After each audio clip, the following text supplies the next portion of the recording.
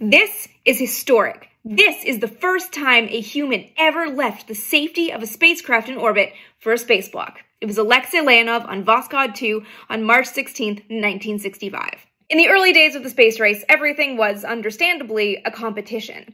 NASA was plodding ahead toward the moon with the two-man Gemini spacecraft and knew that during that program it was going to have astronauts step outside in preparation for walking around outside in the vacuum on the moon. So, not to be outdone, the Soviets beat them to it. The Soviets modified a single-man Vostok spacecraft by taking out the ejection seats and putting two men in it. Then they added an inflatable airlock, and that airlock allowed Alexei Leonov on this flight to step outside. He said it was so peaceful and so beautiful, floating around alone with nothing but the stars for company. He said he could even hear his own heartbeat.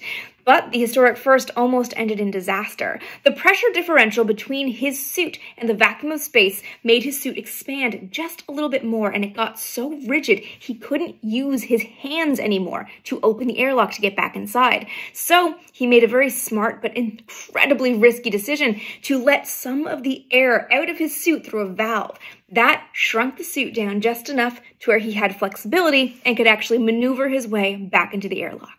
There's a ton more to say about this mission and so much that I want to talk about the Soviet spaceflight program. But for now, I just want to look at this incredible footage of an historic first.